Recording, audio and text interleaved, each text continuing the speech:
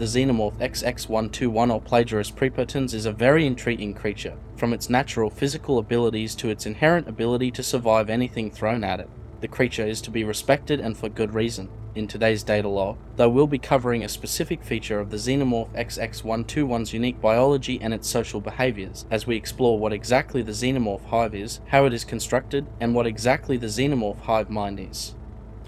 Sometimes referred to as a nest, the Xenomorph hives are a largely advantageous step in both the life cycle of the individual Xenomorph and a massive advantage for the overall species Plagiarist prepotens and its continued survival. An XX121 hive is essentially an organic biomechanical looking structure constructed by the species in order to basically terraform a location to the needs of their species and the ideal conditions required for ovomorph production and reproductive activities to occur. Full of twisting tunnels and corridors, the hive forms the perfect environment for the creatures to transverse, rest, reproduce, seek safety, and if need be, hunt from and within. Their ability to construct the hive makes them so much more deadly and far more efficient survivors, hunters, and killers. A creation of a hive structure is the result of either a sole Xenomorph or a group of them working to create a home base for their coming brood, and in turn the explosion of their egg-producing capabilities, starting first with the egg morphing process generally before being superseded by the queen, who will become the primary source of ovomorph production. These processes leading to a massive increase in species overall population. An XX121 will normally begin producing a hive as soon as the creature has determined a suitable, relatively safe area to begin the process. The qualifying criteria include relatively warm and humid environments, if they are available, and stand as a preference of the creatures. Potentially, the hive mimics the ideal conditions for the creature's growth and comfortability, possibly replicating the conditions of their native environment.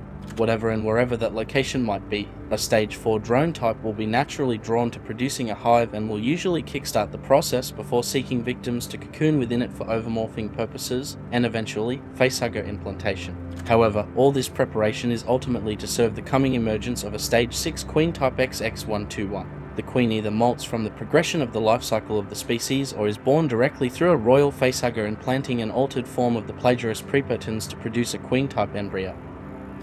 So how exactly does the Xenomorph produce this hive? Well, if you have ever had the displeasure and majesty of being face to face with a Xenomorph and survived to fight another day, you would likely have noticed the large amounts of drool-like secretions that the creature produces from its mouth. This thick, wet, gelatinous substance is the first stage of the hive. Xenomorphs produce this biological resin almost constantly,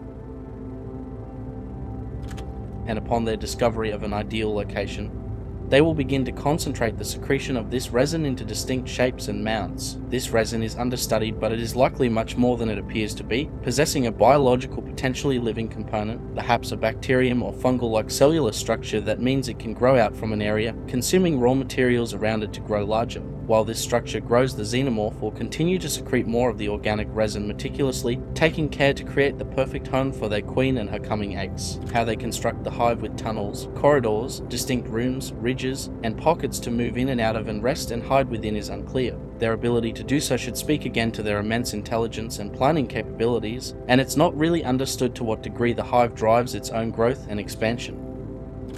Once developing, the hive's actual structure is mostly made up of two components. You have the interior solidified support material, and then the other is the soft and usually unset resin exterior. This outer resin structure serves a major purpose, and that is for the capturing and immobilizing of potential hosts, organisms. The hive is a mixture of colors and transparency. While the hardest solidified areas are usually dark tinges of black, blue, green, and brown. The other outer, more viscous coatings are generally opaque in appearance with slight hints of color within it.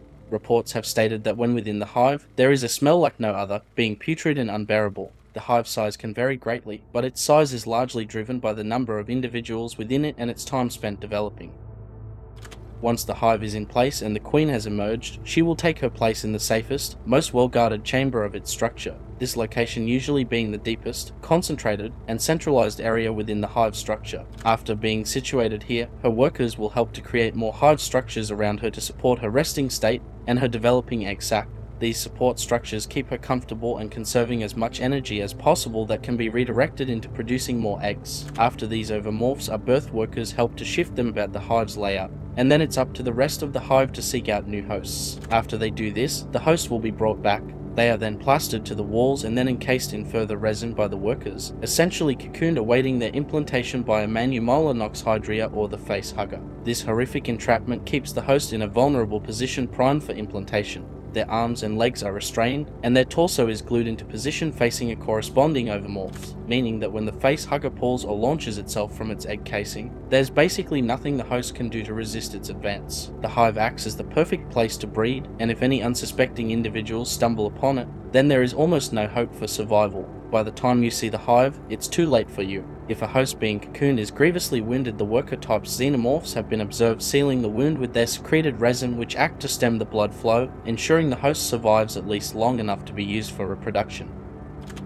The hive wastes little resources, as stated prior, appearing to be a semi-living creature. Evidence to support this is given by what occurs to most hosts' dead bodies after they give birth to their chest bursters. These bodies are rapidly broken down and absorbed by the hive structure itself, essentially digesting them. These nutrients enter the hive structure and apparently act as nourishment for the xenomorphs within it, as well as the continued growth and development of the hive structure. They can be broken into multiple locales with tunnels connecting them like a subway, or in the case of the planet Achilles 2.4, which is known as a xenomorph hive world. The hive on that particular planet is continental in scale, spanning an entire land mass. These hives are rumoured to be ruled by a prime xenomorph, some unknown stage 7XX121 above the dominance and control of even the queen, an empress, or sometimes given the nickname the Queen Mother. This colossal beast not only rules over multiple hives but other queens as well. However, not enough evidence has surfaced to support their existence as of yet. Aside from gargantuan hive structures, sometimes a population can break off and form satellite hives around the central one. These hives can act as staging grounds for assaults on enemies, or simply as an expansion for the hive to relieve population density in the original hive. A little research phenomenon is the xenomorph hives that have been witnessed to create pools of diluted amounts of the engineer's chemical accelerant. We know for a fact that the xenomorph biology is heavily linked to this chemical, and that the face huggers likely possess a derivative of the mutagen in the form of plagiaris prepotens bacterium, which they deposit into the host to generate a chest burster. Either way, some hives have discovered the ability to produce it and collect it in substantial quantities enough so that they are able to expose specific hosts to it before implantation. This can result in new and variable xenomorph offspring from these mutated hosts. This might just be the most terrifying fact of a xenomorph hive. The fact that they are aware of this mutagenic ability to enhance the hive's overall genetic makeup, it adds even more mystery and unknowns into our collective understanding of these creatures. Each and every hive known to be reported conducting these behaviors should be immediately dealt with by orbital strike. It will be the only way to be sure that this cannot continue. We have so far talked about the nature, construction, and composition of the hive. However, one other important result of its creation we have yet to fully address. As stated numerous times through this data log, the hive structure and community formed around it appears to result in a collective consciousness of the XX121s that far exceeds the intelligence of any single creature. It would appear that xenomorphs within these hives appear to be able to link their collective intelligence through some method or another. Together, they become more intelligent. And the more that join the hive, the higher their collective knowledge and intelligence becomes. How this hive mind is formed and via what stimuli method it functions is largely unknown. Some suggest the queen is solely responsible and emits chemical pheromonal signals to conduct the hive and its inhabitants' behavior. Others suggest a mental connection with one another, perhaps through some little understood organs that allows the creature to communicate electro-telepathically. No matter the method though, the resulting coordination between such an aggressive and hostile predatory species is downright uncanny and completely terrifying.